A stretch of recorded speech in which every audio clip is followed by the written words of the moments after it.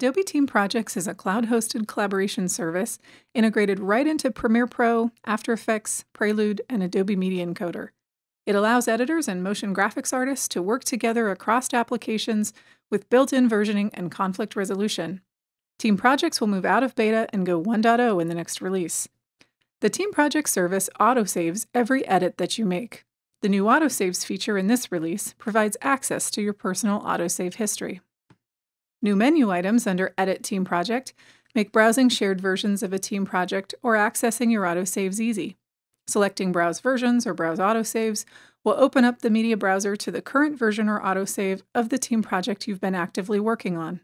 Open the Versions panel to browse a list view, or use the Versions slider to scroll through your versions visually. Easily create a new team project from a prior shared version. Open the Autosaves panel to browse a list view of autosaves, or use the Autosave slider to scroll through autosaves visually. Easily revert to a previous autosave, or create a new team project from an autosave.